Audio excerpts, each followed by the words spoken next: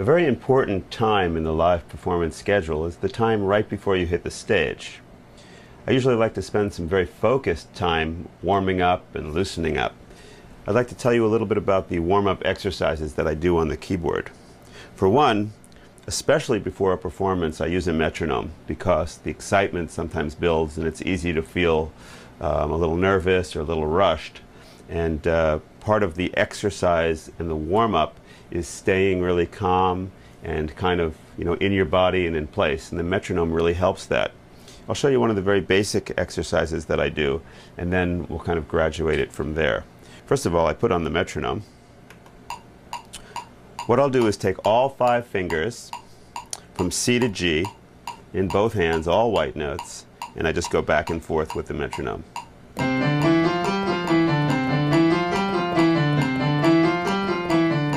And then, of course, you can do it in minor. So now, instead of C, D, E, F, G, you'll play C, D, E flat, F, G.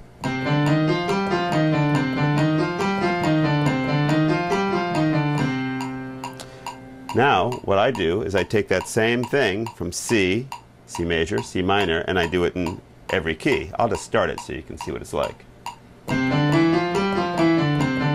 Minor. Next key, D flat major. D major. D minor.